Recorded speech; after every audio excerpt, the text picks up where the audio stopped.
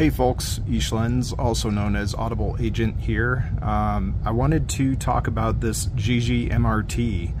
I just recently got this lock from Devo on LPU. It's a pretty cool lock, and I just started playing around with it tonight, trying to see if I could learn anything.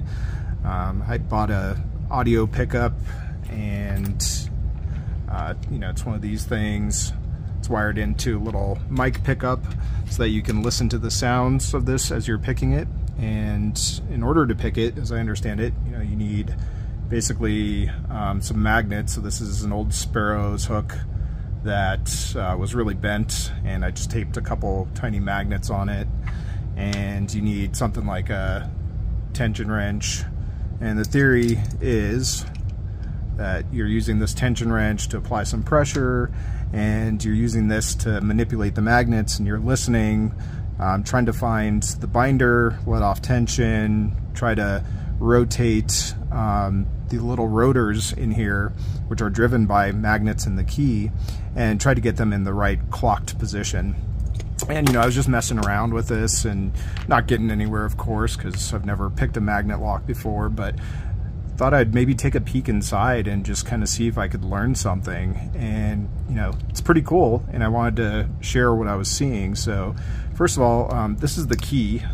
It's pretty cool. It like flips out, and my understanding is that there are 4 magnets arranged around the perimeter here, and I think the poles, I don't know this for sure, but this is how I think it works. I think the poles are aligned to a certain compass direction, and that interacts with rotors inside the lock to turn them to the same position, and then the mechanism can sort of unlock.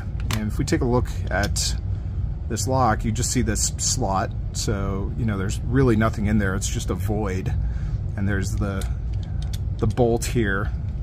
And if I show you how this works, you basically just insert this and slide it back, and that's all it is. Take the key out, that bolt doesn't throw.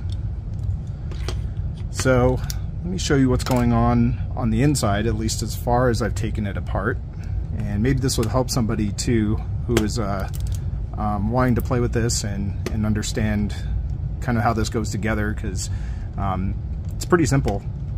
There are just these 2 bolts holding this bracket onto the back.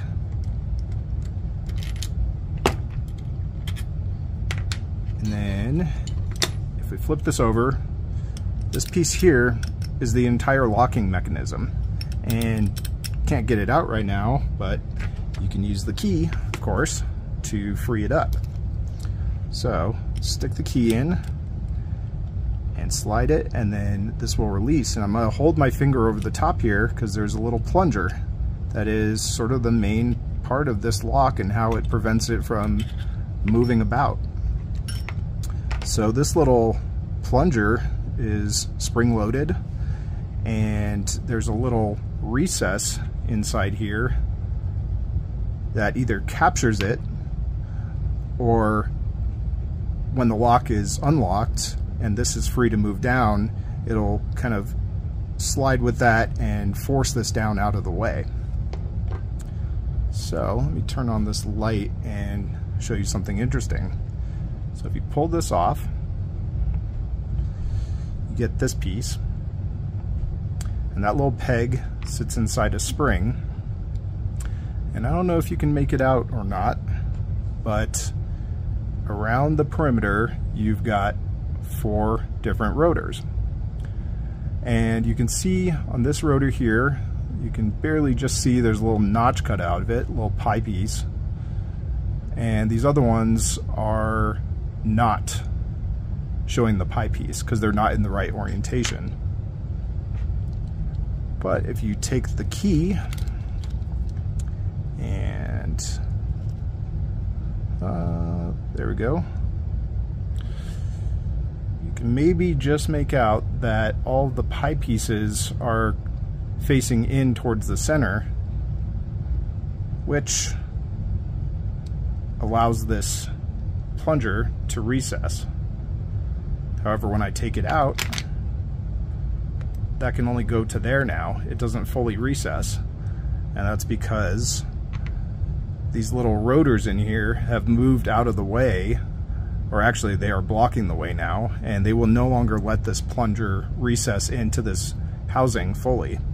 And therefore, since this can't recess all the way, it can't go down enough to clear this little divot, and so the bolt can't be thrown. So I started playing around with my pick, again just some magnets, and you can kind of see what's going on when people are picking these. It also kind of shows that you got to be very precise, I think, with these magnets to not affect adjacent rotors. And I don't know, this is just really cool. I thought I'd share this. I'm, not one to shy away from taking something apart and figuring out how it works. But this was super interesting. And just in case somebody runs into trouble and is curious how you put this thing back together, it's really just the same process in reverse.